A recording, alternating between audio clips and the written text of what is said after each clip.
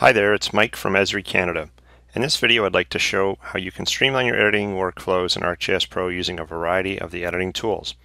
This includes using the trace tool, preset templates, group templates, and many of the other tools that are available on the editing toolbar. We're going to work in the City of Kamloops, where we're going to update some construction related data in the downtown area. You can see some of the features that we're updating here. Let's move into this area over here where we can start to see that we're putting up some temporary fencing. There's some pedestrian walkways and other features here in our construction zone. Now, one of the nice things that we can do when editing is use the variety of tools that are available to us for each of our feature templates. I want to create some temporary fencing here, but I want it to follow essentially the same feature here, this street edge that we have in our map. So what I can do with any of these tracing tools is set an offset to follow a certain feature. So I'm going to take a distance in this case of 4 meters, and then with my snapping on I can follow this along all the way to the edge of that area. I want to have a pedestrian path go along too, so I'll turn the trace tool on here as well, but this time let's bring that offset down a little bit to 2 meters. And there we go, we have our temporary fencing and we have our pedestrian walkway as well. You can also see on the map here we've got a bunch of point features here related to different construction assets. I've got certain features grouped together here, all related to safety. Now what if I want to always create those features together in that same orientation here? Well, let's see how we can do that by creating it the first time. We'll head over to this parking lot where we're going to set up some more of these safety features again, and we're going to set it up with aligning it with the grid. So I've turned the grid on here on the bottom, and I have a lot of properties here that I can use for the grid to allow me to snap to polygons, polylines, but I can also use it to snap to point features, which is what I'm going to do in this case. So the grid's nice. I'm going to set it off this corner of the parking lot, snap it along here to the edge of the line of the parking lot. Then I want to set up the features here that I always want to be used together here. First aid, the fire extinguisher, hand wash station, and where we have all the safety gear. So these are always going to be together here in sort of this little safety assets area. So what I can do next is select them all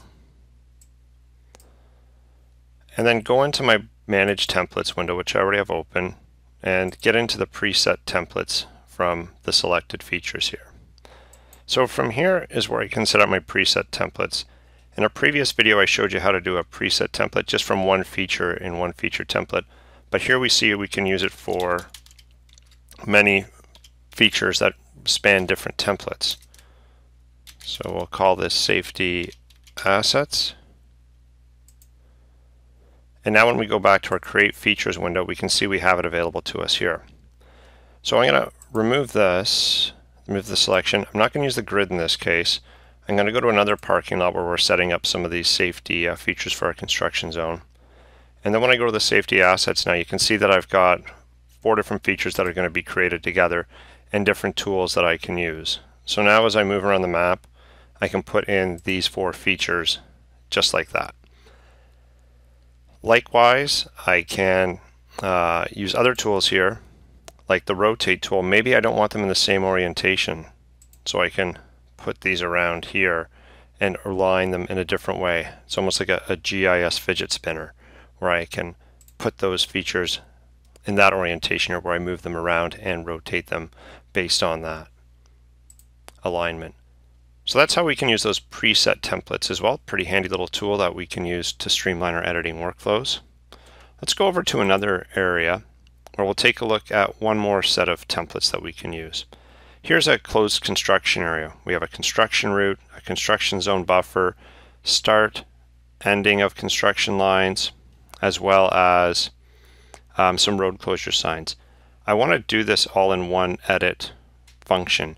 So to do that, I can leverage something called group templates. Let's take a look at how we set those up. We need to go back to our Manage Templates, and in here I click the primary feature that we're going to be creating, in this case the construction route, and go to Group Template. Here I can give it a name. I'll call it Construction Zone. And then I want to set up the different builders. This is where the real magic happens here. I have the construction route set up, which is just going to be my line feature.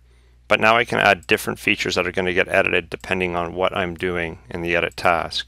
So I'll take a construction start at the beginning of the line, and I'll even put an offset here of 6 meters down the line because I'm going to add some other features at the end, notably my road closure signs. At the end, I'll also add a construction end at the end of the line, and we'll offset that 6 meters. I will also move to the road closed at every vertex. So whenever I have a vertex, that'll be at a road closure sign. We'll see how that works in a second.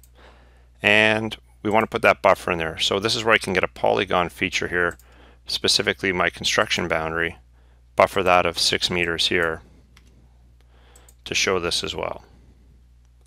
Okay, so I've got 1, 2, 3, 4, 5 features being created, points, lines, and polygons in this group template.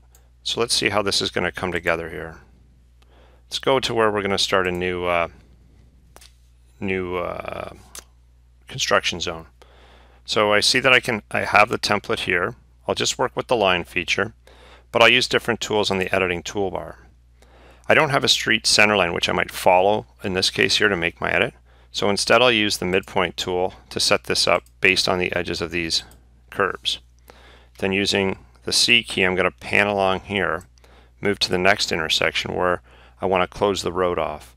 Now I don't have the midpoint tool in this case to use. I'm going to use the distance to distance tool, or distance tool, to align this based on distances from the curbs. So I've got information here that says this is a radius here of 10.6 meters away from the curb where I'd like the road closure side in this case. And then going to the other curb, I can go to a radius of 11.6 meters. And then just clicking the point will allow me to enter that. I'll just use the line tool in this case to continue along, panning with control, or just with the C key again. I know that I want to have it at a distance of 173 meters, my notes indicate. Move it to here, and then I might want to really follow this along with parallel, and then I'm going to move it to here for the one vertex, and then I'm going to go along here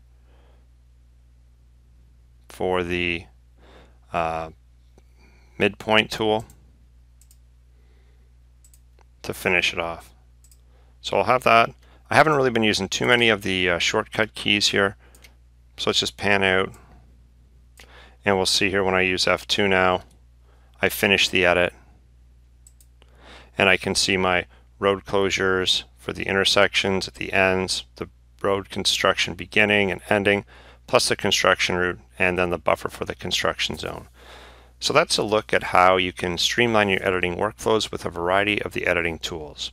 If you found this helpful, be sure to like this video, and if you have any comments, feel free to comment below. If you'd like to see more Esri videos, subscribe to our channel using the subscribe button. Happy mapping!